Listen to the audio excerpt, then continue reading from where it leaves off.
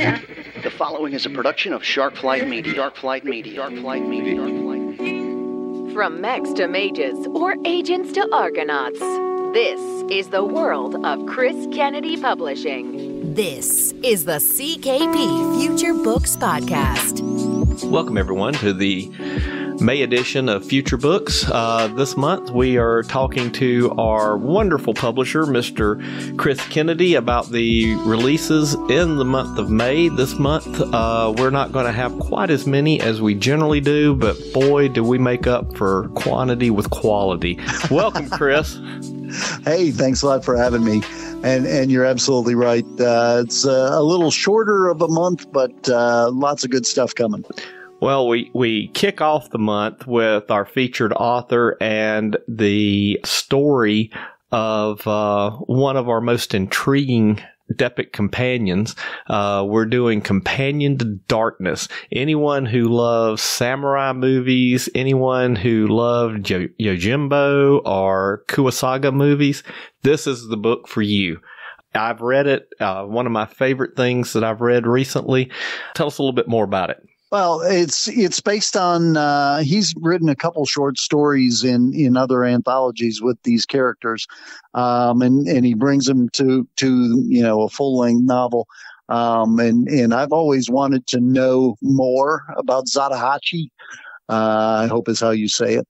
But so I told him, hey, you need to write more. You need to write more, and he finally did. So. I like the story. It's really good. And it's a little different than, the standard, 4HU story. So it's good. I really, really like this. Can't wait for people to see it. And I will say also, Casey Moores continues to grow and develop as an author. And I think he's going to be just absolutely one of the best by the time he finishes. Absolutely. This is a tremendous novel. It's a coming of age story. Anybody who has a teenage daughter is going to recognize a lot of situations in this book. Plenty of action. It's a great story on its own. It really did not have to be set in the Four Horsemen universe, other than the fact that the characters, the aliens, are aliens from Four Horsemen, because this is a complete novel in and of itself. You don't need to have any backstory. You don't have to know the 22 books that came before it. This is a great place to get an idea, stick your toe in the water of Four Horsemen. Absolutely. It sure is. And one thing that I think we do need to mention is that will be out on May 12th. May 5th, the first Friday of the month, is an open date. I have open dates once a quarter this year, just to give me a chance to regroup if needed. And with all the stuff I've had to do here the last couple of weeks, you're sure glad you did that. I timed this one perfectly. So we'll do some specials, and we'll have something to make it worthwhile. But it's a great chance to catch up on, maybe one of the stories that, or the series that, people may have fallen behind on. I like putting out one a week. However, for some people, that's too fast, and they get behind and say, well, gosh, how am I ever going to catch up? And I don't want them to go home sad that they're never going to catch up and drop the series. Here's your chance to jump back in. Yes. Casey and I were talking about the fact that he would be a much more prolific author if you'd share your wormhole. Neither of us can figure out how you get 30-hour days. Yeah, well, sleep is optional, I guess, And then on May the 19th, one of the best anthologies in the Chris Kennedy Publishing Pantheon is the We Dare anthologies. It seems like we've had one of these every year for a while now, and we're up to number 5. What's the theme for We Dare 5? We Dare 5 is Old Age and Treachery. Oh, right up my wheelhouse. It's based on that comment, beware of an old man in a young man's, profession. So, these are all they're all about, military people that are past their prime. And it's told almost all of the authors are former military who are probably all just about past their prime. Yeah, we're all as good. We're all good once as we ever was, but not as good as we once were. Yeah. So these are all, the triumph of old age and treachery over the young and youthful exuberance. Absolutely. And I believe in that. Oh, absolutely. I do as well. And I've seen it way too many times to not, and it's funny to see how, the different authors use that, as the point of their story. And there are so many good stories in this, so many good short stories that I would love to see turned into long stories, which has happened in plenty of the other books and probably should happen here again. And I will say, Jamie, was going to take 4, open submission stories, but, ended up where he got it down to the last 5, and he said, I can't decide. And I said, well, let's embrace the power of and we'll go ahead and take all. So we did. So this one's, this book is a big book. It's got lots of stories in it. I think it's 15 rather than 14. I think it's about 150,000 words. It's a big one, and they're all good. I'm looking really forward to this. The We Dare novels are the anthologies are some of the best things that we put out, and many of our long-term series originated in a We Dare short story. So, if you want to really get on the front end of maybe, some books you're going to want to read in the future, or either make a mental note of, man, I love that story. I hope he expands on that. This is a great book to get. Well, you can look at the Peacemaker line in the Four Horsemen universe. That started with a short story in an anthology, and grew into an entire, major series and subplot of the universe. So yes, we have been very much known to take short stories and run with them. Yeah, there's still some stories in the previous We Dares that I keep hoping that will be put in fertile ground and turn into a series of novels. So I'm all about this. I can't wait for May 19th. You should shoot me an email and let me know which ones are we missing, and I'll see what we can do. I appreciate that. And then we're going to end up May. Like I said, it's a short month, but a quality month with The Province of Danger, which is a relatively new series by C.S. Ferguson. This is number 2, and it's going to be out on May 26th. And I really know very little about this series. So tell us why we should buy this. You should buy this because it's different. For people that are like, all the mill sci-fi, it's all the same. This one's not. This one is different. This one has a very genetic component in it. Basically, people go to the stars, and there have been some genetic breakthroughs where people can make themselves better. Of course, it's the people with the money that make themselves better. So it becomes a big issue, and the government says, okay, all of this is illegal. So now the criminals have the genetic stuff. They can make themselves better, faster, stronger. And the Rangers are tasked, space Rangers are tasked with putting a stop to the illegal labs where all of this is being done. However, the Rangers are weaker, slower, and less strong. So the deck's stacked against them.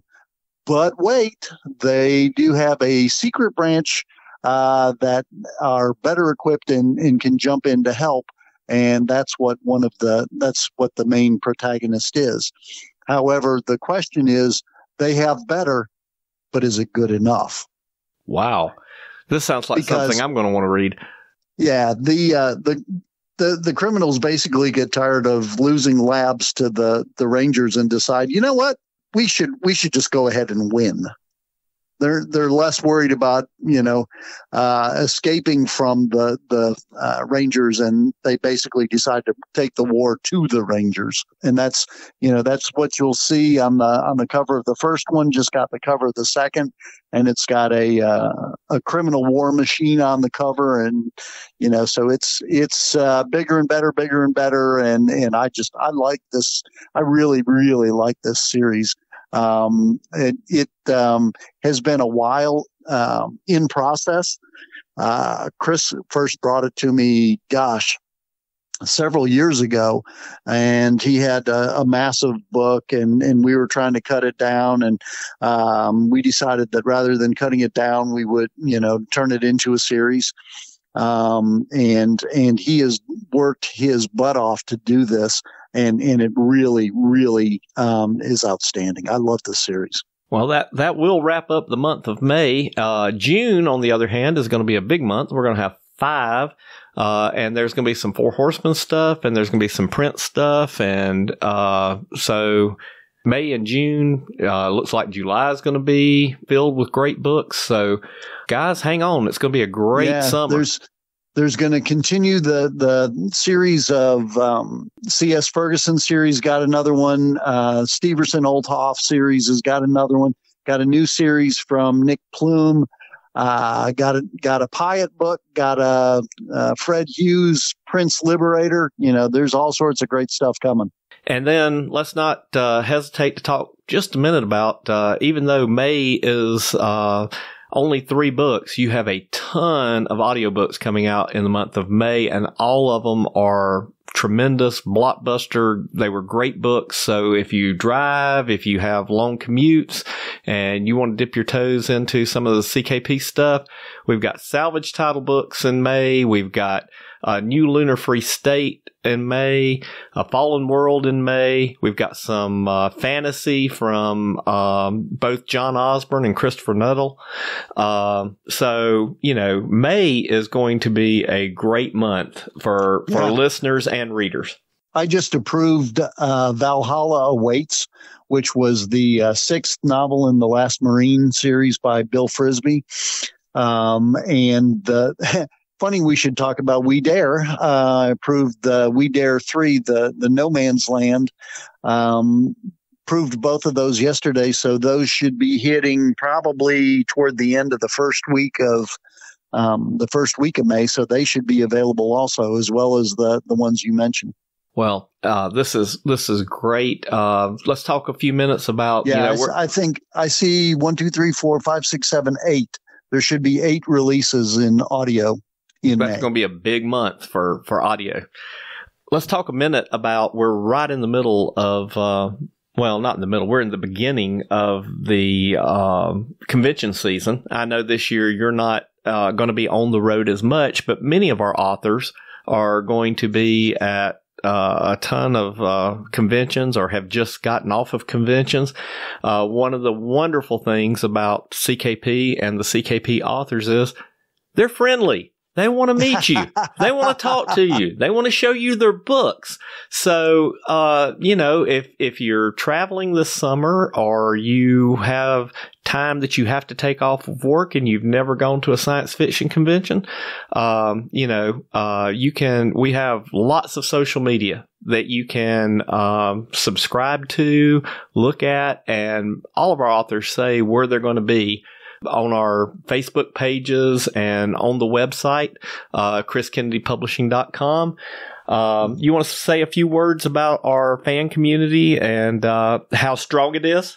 Absolutely. I know there were a couple authors at RavenCon last week, and I think the next one that most of the people are gearing up for is LibertyCon in Chattanooga in June.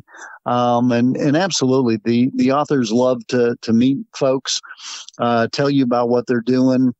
You can be part of a number of different things. If you're interested in the Four Horsemen universe, there's a Four Horsemen fan club that, dresses up and does cosplay and goes to the different cons. We always have good showings at a variety of them. So, if that's something you're interested in, go talk with those folks too, and find out if joining the Mert Guild is something that's for you. Yep. And then you can pick you up a crochet depick to carry around with you. Mark's wife is a artist with crocheting, and she does some stuffed characters of different types, and you can pick up challenge coins. A lot of the authors will print some challenge coins for their mercenary guilds. So there's a lot to do if you go to a science fiction convention and you hit the CKP booth. Absolutely. Anything else that we need to talk about this month? Nope, I think that's good. Like you said, it was going to be a short month anyway, with only four weeks this month. But it's a good one. Lots of great stuff. Well, I can't wait to read all of it, and I can't wait until we do this again in the month of June. Thank you for your time, Chris. You bet. Thanks a lot. So for the second half of the podcast today, we have Casey Moores, a prolific writer in the CKP universe and one of my favorites.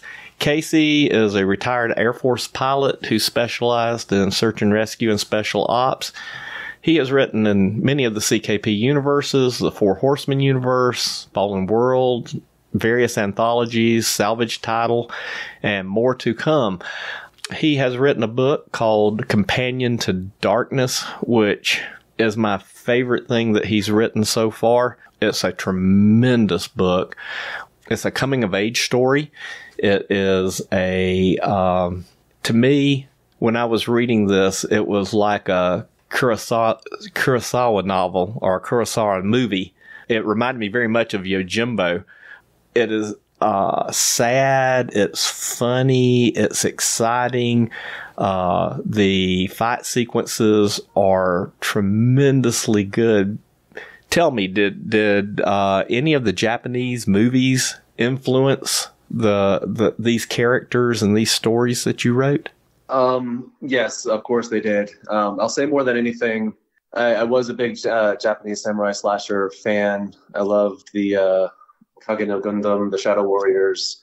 I think I was brought into it by the movie The Shogun's Assassin before I realized that it was actually from a series called Lone Wolf and Cub.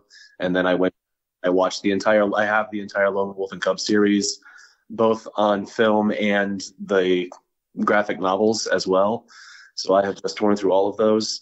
I was less familiar with Zatoichi, but this goes back all the way to my first ever accepted short story, Blind Fury, which I also now use as a reader magnet, which you can now get off Amazon, either for free by signing up for my newsletter or off of Amazon for 99 cents. But I had the original concept when Girl Casey asked me to write for that anthology, Negotiation, back in, was it 2018 or 19? I don't remember. It was way back in the early days of my writing. But she asked me to write for her anthology, and I was like, cat assassins that can turn invisible. I immediately thought I had some background in ninjutsu at the Air Force Academy. I was in the ninjutsu club and studied ninjutsu, the art of ninja. It was actually a good combative martial art. It wasn't nerdy guys trying to be ninjas. It was a little bit of that, but, mostly it was a combative martial art that I swear by. But as part of that, they have a concept of sake jutsu, the feeling of the energy, sensing of the opponent's intent. And that's what I keyed in on when I came up with my original concept for some sort of human interaction with an evil cat assassin, not an evil cat assassin, but, the invisible cat assassins, the depick, the hunters. And that was the initial concept I came up with. I came up with Zato Hachi because I decided he was going to be a blind samurai in the Four Horsemen world, which is totally out of place, but, there's reasons.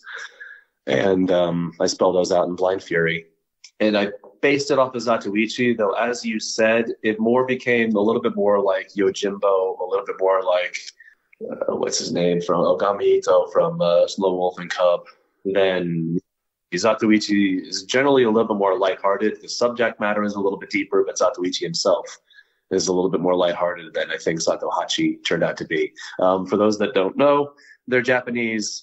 Zatoichi literally sort of translates to number one Masur or Masur one. So I decided Zato Hachi is going to be Zato the Eighth, Zato 8. And that's actually based on a guy in Okinawa, one of the wonderful sushi chef in Okinawa named Yoshihachi, which means the 8th Yoshi. And to take this one step further, sorry to ramble, but in Kage no Gundam, they do the same thing with Hattori Hanzo, who you guys might have heard the name of in Kill Bill. They use his name. Hattori Hanzo does the same thing in that series. In each successive season, he's the next Hattori Hanzo, so they just call him Hattori Hanzo number 2 and Hattori Hanzo the 3rd, and so on. And so I sort of rolled with that exact same concept in Zato Hachi, thinking 8 Zatos later, here we are. I found it fascinating watching Blackheart / Shirayuki being a typical rebellious teenager.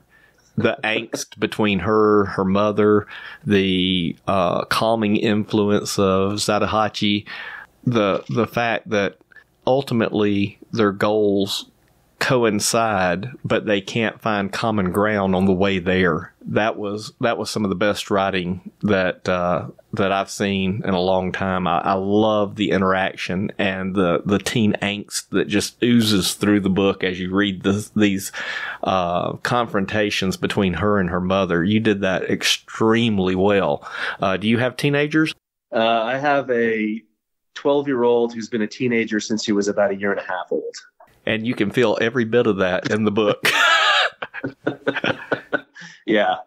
So from the time that she was about Shirayuki Blackheart's depick age, they mature much younger. My daughter, she started speaking in complete sentences at 18 months, and she was immediately out arguing us.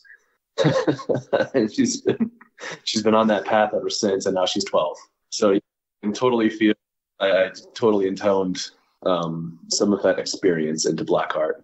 And I can say I had a lot more, I had a ton of fun writing that half of it. And I loved that dichotomy that I created from half of the novel being a Japanese slasher classic and the other half interspliced with angsty teenager wannabe rock star. It sounds like you couldn't get those two to go together and tell a cohesive story, but it really, the last 100 pages brings everything together, and you see how what the puzzle is, and the reveal at the end is wonderful. The thing that stuck out to me, and I want to know if it was intentional or did this part of the story write itself, or am I reading my own background into what you wrote? There's a symmetry to Blackheart's absolute unwillingness to bend to her mother's will that I thought mirrored the Depick race's refusal to submit. They would rather die than submit to outside influence. And I think that is beautiful. It's almost fractal, the small having, if you take her individual circumstance and then explode it into the entire population of the Depick, her individual defiance of her mother is I think a perfect representation of the Depick's absolute defiance of the Vitano. Did you do that intentionally? That is one of many layers. Obviously, I was playing off of the rebellious nature of a teenager. I was playing off the rebellious nature. Even before the invasion of the Vitanho, the Depick, the kits were always sort of had that, I'm going to test these limits, and that was expected. That's always been part of the plan to develop them. They're always, in other scenes attacking their parents if they can, or trying to attack one of their siblings just to see if they've, if their skills have increased to the point where they can take them. And then, yes, there's the overall and the rebellious nature of the Vitanho, of the Depick, and which led to them standing up to the Vitanho in the way that they did, reacting to the Vitanho incursion the way that they did. And there was more I wanted to say, and I'm losing it now that I'm stumbling through my thoughts. But like I said, there was a lot of layers going on to how Blackheart developed. Oh, and I'm sorry, the other part was I also sort of played off of the younger generation's after a war has happened, after a major war, like after World War II, and actually even among the Japanese, the generations that grew up after World War II were very, very anti-war, very. I've actually spoken to some of them, and they were actually accepting of the nuclear weapon, the atomic bombs that we dropped on them, because it broke them out of the cycle that they had gotten into. And so they are very against the attitudes that have prevailed in the generation that went before them. And I sort of intoned that into Blackheart. This horrible devastation just occurred across her planet. Her race was almost entirely wiped out, and she's rebelling against what she sees as the things that led to it.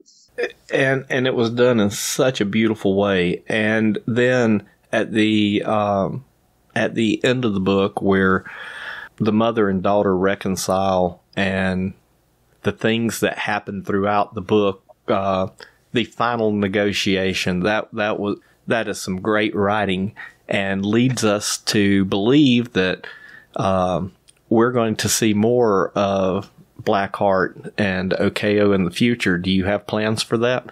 I want to say yes. I want to write more along that. I want to continue those characters, but I am very deep in this other project that I've been lagging on longer. It's been taking me longer.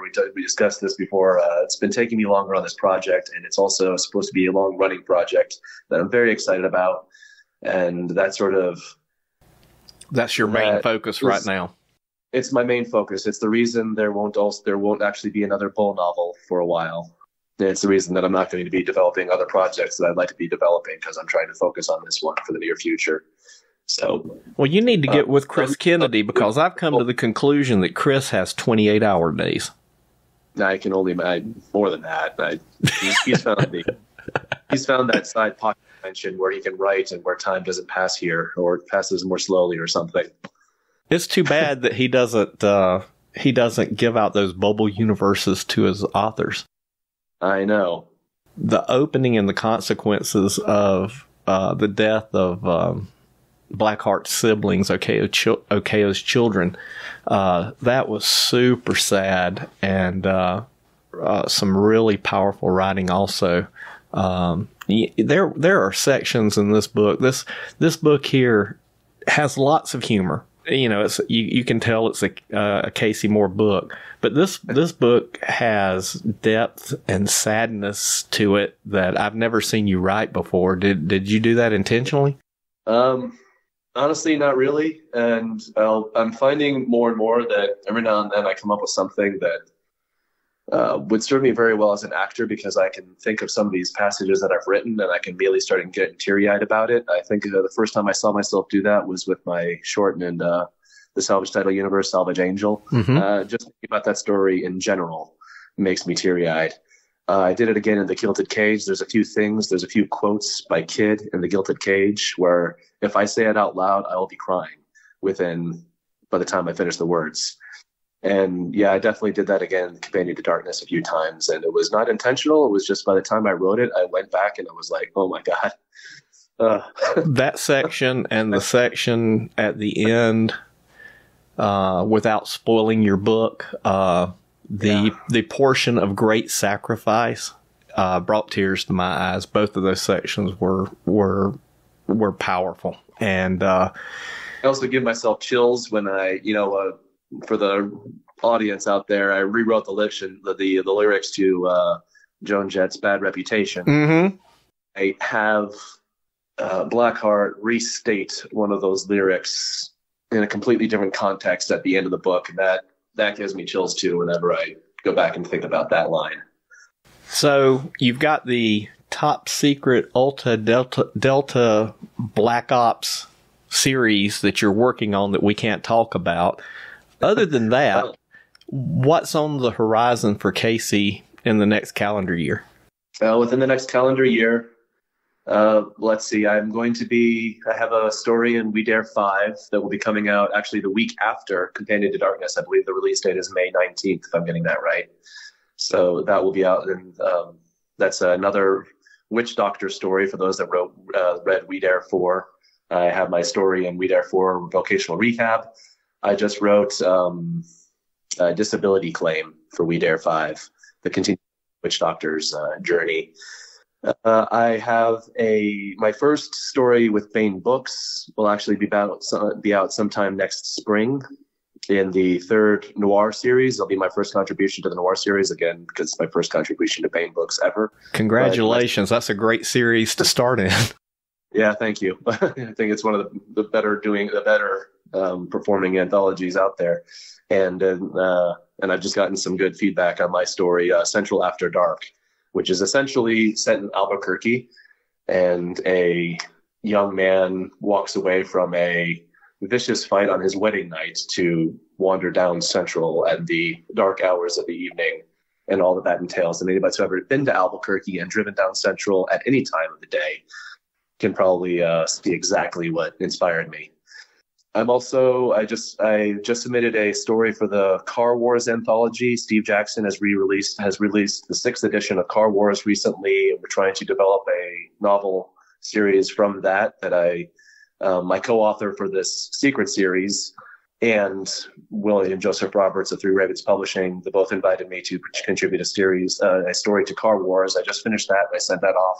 The goal is for that to release by DragonCon this year. Oh, that's great. And so working on another Baen Books story. We'll see how that goes for the next Terra Nova series. That's not official yet. It has not been approved. So again, I don't want to jinx it, but I just completed that story. We'll see where that goes. I know I've also got a couple of stories in other anthologies that are out there, but I don't have any dates on those yet. I think through 1 through 3 Ravens, and a couple contributions to a few other places, but I haven't heard back from those yet. So we'll see. Novel-wise, I will be contributing a portion to the next Rogel novel with Rob Hampson and Sandra Medlock. We're still working on the timeline for that. But as you said, largely involved in a near future military science fiction series that hopefully I'll be announcing by LibertyCon. I'm trying to complete my co-author wrote a novel to start that series. I am writing the second one. It should be a long-running series. Hopefully, we'll see how that goes. But again, I don't want to jinx that as well. So it's taking longer than I wanted to, but I think I'm just about there on my novel, and we've got plans to keep this going for a while. So, well, I will say that I've read the first novel in the Super Secret series, and I both am envious of you because of who you're working with in the series, and super happy for you to get the series, and I really can't wait for the second novel. So I can't wait till you can announce it publicly so that we can talk about it. For our listeners, where can people go social media wise to keep up with what's coming out and what Casey Morse is doing? The best possible place is my newsletter. My website is still a work in progress. It's been down for a few months. I got to get to my guy and talk about that. They've got a plan, but they promised it a couple weeks ago, and I need to sort of revisit that because I have a website, CASEMOORES.net, but that is a work in progress. I found out a couple months ago that all the links have failed, and I'm trying to get that restarted.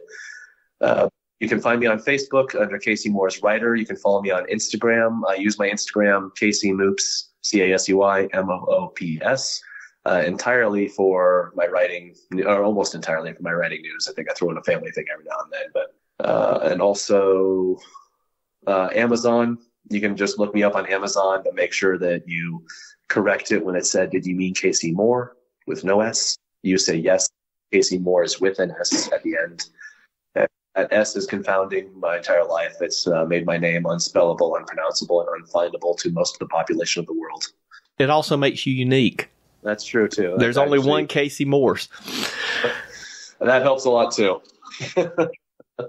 Well, I know you have a ton of writing to do, and we appreciate you taking time out of your schedule to talk to us. Everyone, Companion to Darkness. This is a tremendous book. You need to get it and read it. If you have not read anything by Casey before, for the mere sum of 99 cents, you can go to Amazon and download the short story that inspired this entire book, and get a taste of what it is, so that you can see if you like it. But I can't imagine anyone who liked Kill Bill, who likes samurai movies, who just loves a good novel will not like this book. So, spend your hard-earned shekels. For $5, you're going to get at least 20 units of entertainment value. Casey, thank you so much, and I hope we can do this again when the Super Secret Project comes out. Randy, if I may add one thing, actually. Sure. Something I forgot to sort of mention or emphasize is that this novel, Companion to Darkness, I believe it's meant to be the first in a depick companion series. Oh, boy. So believe that Casey Azell and Marisa Wolf and some other writers, I think the intent is to have several more of these depick companion novels in the future. I don't know any of the details on those, but that's my understanding. Oh, well then I'm super excited about that. That's going to be a great series, because in my opinion, the very best character in the Four Horsemen universe are the depick. So this new companion depick pair bonding is very intriguing, and I'm interested to see what the other authors and you can do with that. Thank you so much for joining us, and like I said, I hope we can do this again when the Super Secret Project comes out. Definitely. Thank you so much. Thank you, Eddie. You've been listening to the CKP Future Books Podcast with host Randall Willis. If you enjoyed this podcast, please consider leaving it a review on Apple Podcasts, Google Podcasts, or wherever you subscribe. Show likes and channel subscriptions are also much appreciated on the CKP YouTube channel. Finally, if you'd like to know more about this author or others on the CKP roster, visit chriskennedypublishing.com. Thanks for listening to the CKP Future Books Podcast. We'll see you next time.